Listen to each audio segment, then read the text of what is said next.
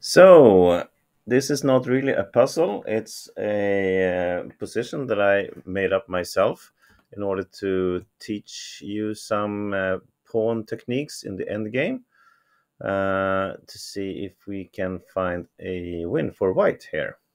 So there is a a sure win for white in this position, and we are on the move.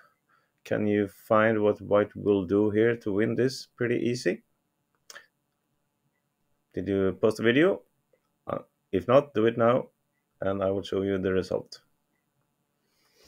Okay, so in this position, these three pawns against these three. This is a classic position in the endgame. And if the king is far away, this is a win, and you don't even need your own king. So what you can do here is just to exchange these pieces on b5, black takes, and from here white will win. It doesn't need his king. It's far away, but it doesn't need it. Can you see how? Take another pause if you haven't seen it already. Okay, so here it goes. We push the G pawn forward like this. Of course, black cannot not take it. Then we just take here and we promote to queen. Same, of course, if he tries to do it the other way. This is a queen because black cannot guard the promotion on f8. So he has to take. Best move for black is to take with the f-pawn. It doesn't really matter. It's equally bad or good. It's the only way he can try to prolong his agony. And now there's a smart move here. I think you see it. It's h6. So if black doesn't do anything or takes here, well, this is going to be a queen. So he has to take it.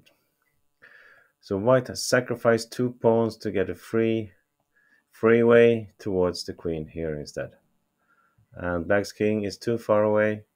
He cannot stop it. And it's going to be a queen. And the queen is no match for to take out three pawns. This is a sure win for white. He will easily take out these three pawns. Just keep the king away. So this is how you win in the end game if you have this pawn position.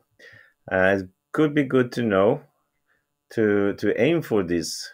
If you have you have a pawn down here or something. I'll take from the beginning.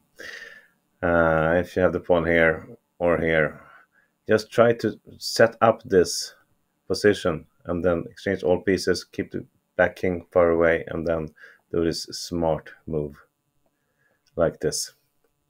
So that was the tutorial lesson for today. I hope you enjoyed it.